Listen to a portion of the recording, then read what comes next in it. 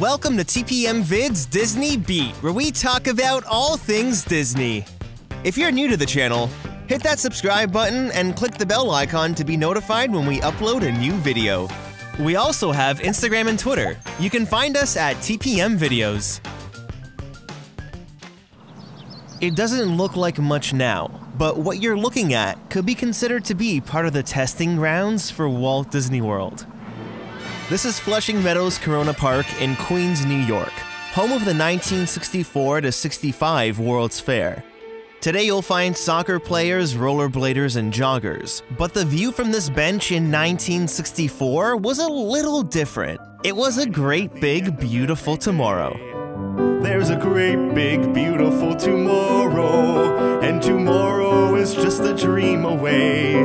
The field straight ahead used to be home to General Electric's Progress Land, one of the 4 pavilions Disney developed at the fair. No other organization had their hand in as many pavilions as Walt Disney, and it's no wonder he was considered to be one of the stars. You could say it was Walt Disney's World Fair. What took place on these grounds had a major impact on Disney attractions, animatronic technology, and future resorts. But there's probably a lot about the fair that you don't know.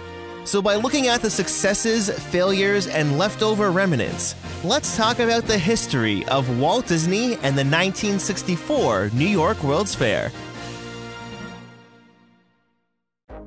Flushing Meadows Corona Park was originally developed for the 1939 New York World's Fair.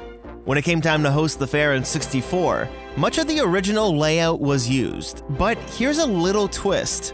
The 1964 New York World's Fair wasn't really an official World's Fair. The Bureau of International Expositions, or the BIE, is the organization that oversees and regulates these expos. They only allow a World's Fair to take place every 5 years, and a nation can only host every 10. In 1960, when the city of New York went to the Bureau in Paris, their bid was rejected since the Seattle World's Fair was happening in 1962. The BIE advised its nation members to not participate. Many countries refused to be involved in the 1964 fair, but this did not stop World Fair Corporation President Robert Moses. This just meant the gaps needed to be filled by corporations. Well, the overall stated purpose is education for brotherhood. It has to be an educational institution to get tax exemption. Now that may have been the case, but the fair slowly became a celebration of corporate America, which worked in favor for Walt Disney. Since the fair wasn't backed by the BIE, Robert Moses had a lot to prove. He didn't want his fair to be a financial failure like the 1939 World's Fair. Moses quickly realized that he'd need something that was guaranteed to draw visitors to Queens. This turned out to be the power of Walt Disney storytelling. By this point in 1960, Disneyland in California had been open for 5 years and was proven to be a success. Not to mention that Walt Disney was already a household name thanks to his television programs on ABC. So Moses approached Walt about participating in the fair, and this turned out to be the perfect partnership for many reasons. When Walt built Disneyland, he had corporations sponsor the park.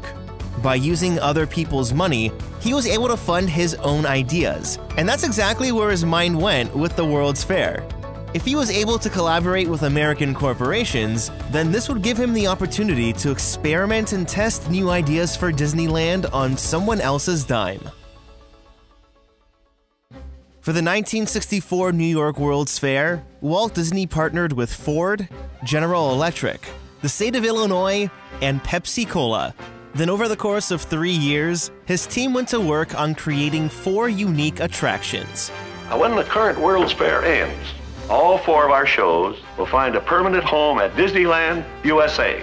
It was a genius plan, costing the company practically nothing for shiny new attractions and ride technology. But this wasn't Walt's only intention when partnering with the World's Fair. See, when Disney was approached by Moses, he saw the partnership as an opportunity to test his attractions on East Coast audiences. Disneyland was already a smash hit on the West, but Walt had ideas of developing another park on the East. He just wasn't sure if his Disneyland attractions would resonate. So there was a lot riding on the success of the fair for both Walt Disney and Robert Moses. Moses needed to recoup the $1 billion it cost to build, and Walt Disney needed the stamp of approval from New Yorkers, who were known to be a very critical audience. When the gates opened on April 22, 1964, Moses made sure to let the world know that Disney was the star, and people came to the fair just to experience the Disney magic. In addition to Disney's 4 attractions, Disney characters could be seen walking the fairgrounds, and with the other rides like the monorail and the Sky Ride, it already kind of felt like an East Coast Disneyland. The fair was going just as planned for Walt Disney, which was great news because he secretly began making offers in April to purchase land in Central Florida. Walt was more confident than ever in an East Coast Disneyland, and pieces of the fair would eventually find themselves at what would become Walt Disney World. According to this ad, you need at least 5 days to see everything at the fair, plus some supposed sucks.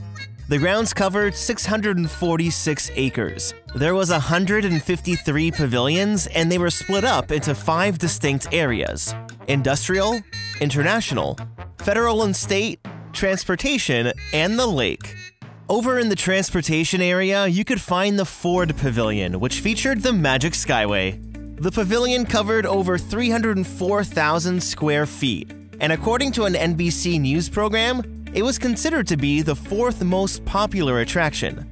This was the first attraction for the fair that WED began work on, and Walt Disney had the idea of using Ford vehicles as the ride vehicles. So, 146 Ford convertibles transported over 4,000 guests an hour through the attraction. Not only did the Magic Skyway introduce the world to the Ford Mustang, it was also the introduction to onboard audio in Disney attractions. In the 1965 season, Walt Disney himself actually provided the narration. Observing from the outside, you'd see the convertibles making their way around the rotunda. Then they'd enter into the age of the dinosaurs. These were the largest audio animatronics developed at the time, and are the same animatronics that can be found over at Disneyland in the Primeval World diorama on the Disneyland Railroad. When Disney told Ford he'd like to bring one of the most popular attractions back to Disneyland, the Ford Motor Company declined. This lack of sponsorship did not stop Walt Disney, and he wasn't going to let these dinosaurs go extinct. He shipped them all back to Anaheim, and just 9 months after the fair ended, he opened the Primeval World diorama in July of 1966. As for the Magic Skyway's ride system, well, that didn't go unused either, and the technology became the ride system for the People Mover, which originally opened at Disneyland in 1967. Next, let's take a trip over to the industrial area. It was home to General Electric's Progress Land and featured Walt Disney's Carousel of Progress. This was another one of Walt's personal ideas, to create a show that revolved around the American family. And this one literally revolved. The attraction was very ahead of its time in terms of technology, with its rotating theater and not to mention the lifelike audio animatronics. These were actually the first realistic human audio animatronics Disney began developing. It was actually said that guests would frequently stop fair hosts and ask them for the names of the performers on stage. That's how convincing these animatronics were back then.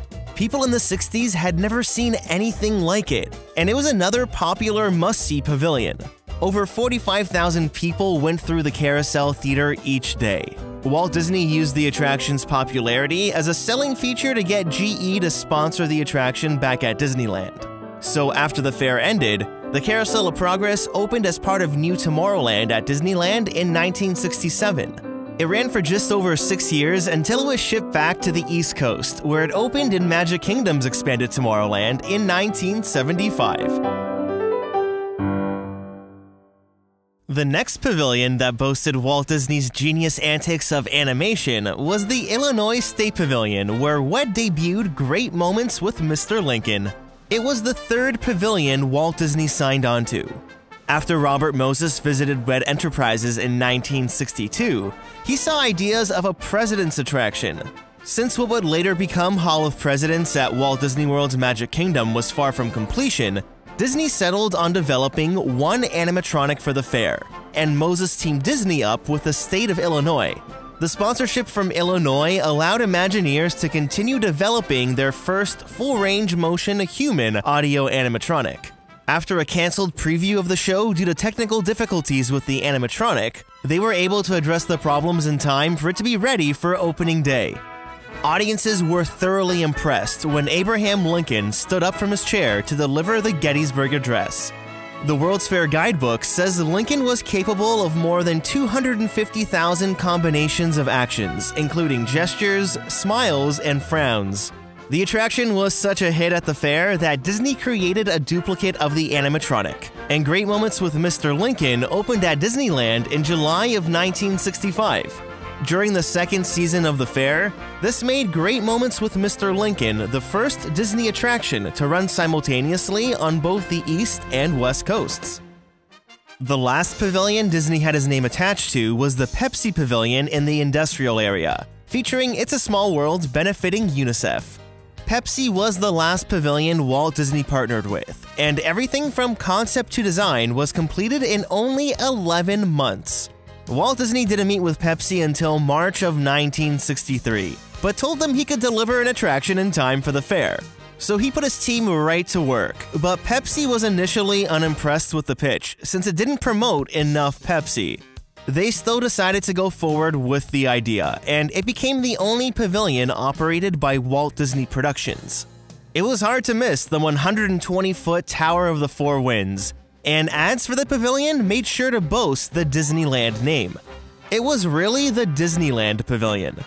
Fairgoers loved seeing Disney characters roaming around, and they fell in love with the magical 9-minute boat ride.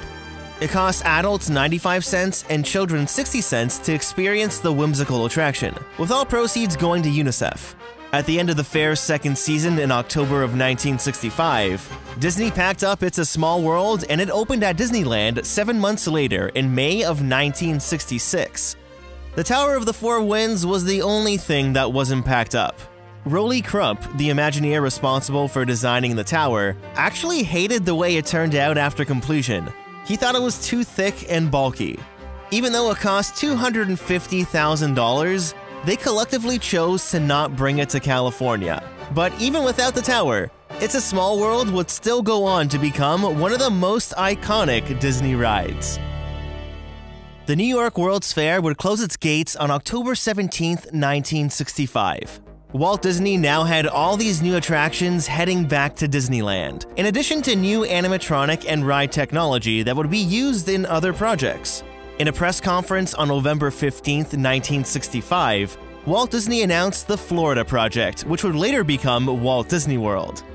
The fair couldn't have gone any better for Walt Disney, and it was a complete success, which juxtaposed the controversy surrounding the expo. Sure, 51 million people passed through the gates, but this was 20 million less than the 70 million needed to turn a profit. It was a financial failure just like the 1939 fair, and it closed with $30 million in debt.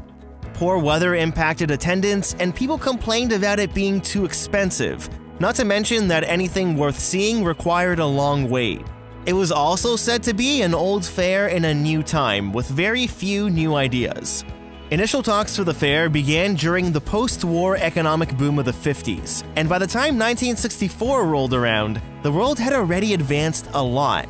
Critics proclaimed the 1964 New York World's Fair to be the world of already when comparing it to the theme of the 39 fair.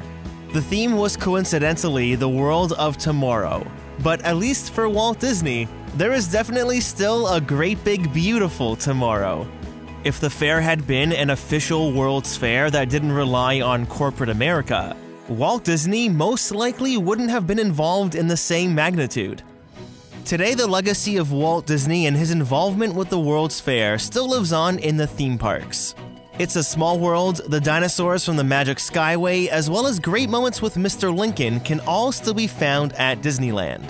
The Carousel of Progress rotates every day in Magic Kingdom's Tomorrowland, and the original Abraham Lincoln animatronic from the 1964 fair is on display in Walt Disney Presents at Hollywood Studios. Over in Flushing Meadows Corona Park in Queens, the 120-foot Unisphere stands as a reminder of the fair. Most of the buildings have been demolished, but one of the few that survived is the Queen's Museum. The building's been around since the 1939 fair, and it used to be the New York City Pavilion. Inside on the second floor, there's an exhibit celebrating the world's fairs. It's small, but there's definitely some interesting pieces, like a model of the General Electric Pavilion, as well as the Ford Pavilion, which has definitely seen some better days. There's also tons of retro vintage memorabilia and a complete layout of the fairgrounds. Although Progress Land and the other 3 Disney pavilions no longer stand today, you can't help but walk through the park and feel the excitement of Walt Disney's New York World's Fair. So what's your favorite attraction to come out of the fair? I'd love to know. Leave a comment down below to start a conversation, and don't forget to hit that like button if you enjoyed the video.